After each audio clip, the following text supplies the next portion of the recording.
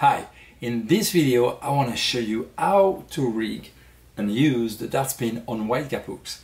Well, the wide gap hook, the shape of wide gap hook have been part of the development process of the Dartspin.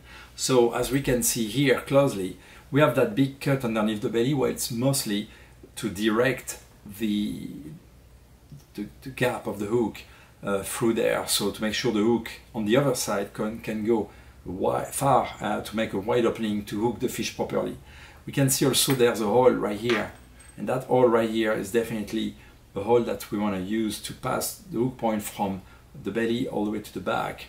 Also, the hole that's underneath the chin and the hole in front of the nose are, well, perfectly located to position that wide gap hook. So first of all, when we want to rig a wide gap hook on a Dartspin, that's very easy, because simply we put that point, go through the hole that's right here, just turn it 180 degrees, hold the bait in one hand, hold the hook in the other hand, and now we're going to put the eye of the hook inside of this hole.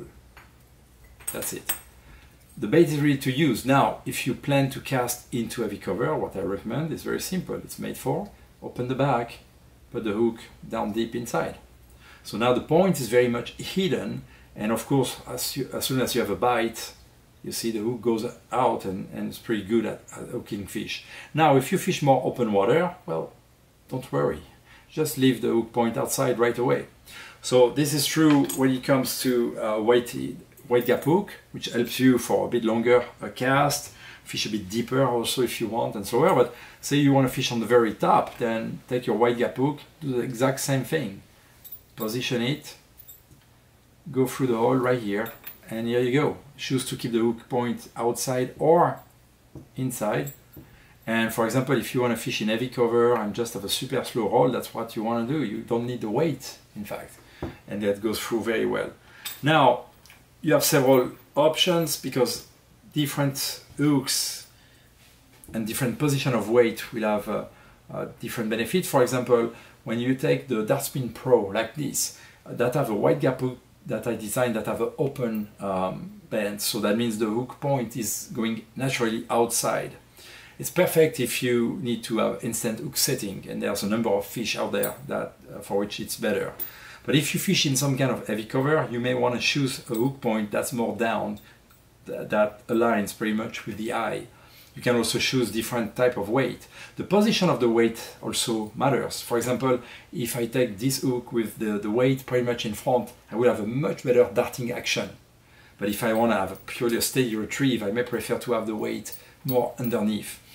Last thing to show right here is, well, sometimes you have predators that are targeting kind of small prey. Well, you can have a much larger hook than usually planned that will still fit the Dartspin. So now you have that small profile, but you have a pretty big hook. So you have the hook that will fit bigger, stronger, meaner fish. For example, if you go in the Amazon for peacock bass, that's surely what I will use because, you know, they are powerful, there are dead trees all around.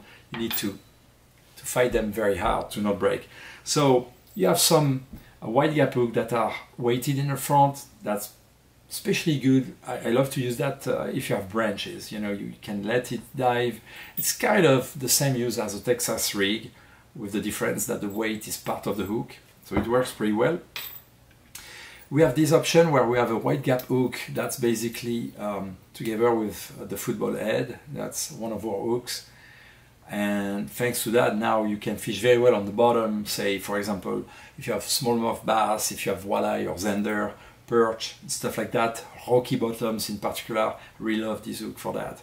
So, and saltwater has a number of use as well. So you pass your hook point for it, and again, just come, position the nose, and now put in the hole in the back, and here you go. You can keep the hook outside if needed. You can also put the hook inside for you know, less risk of snagging, and you have that kind of wide gap hook that comes together with a jointed weight of different shape.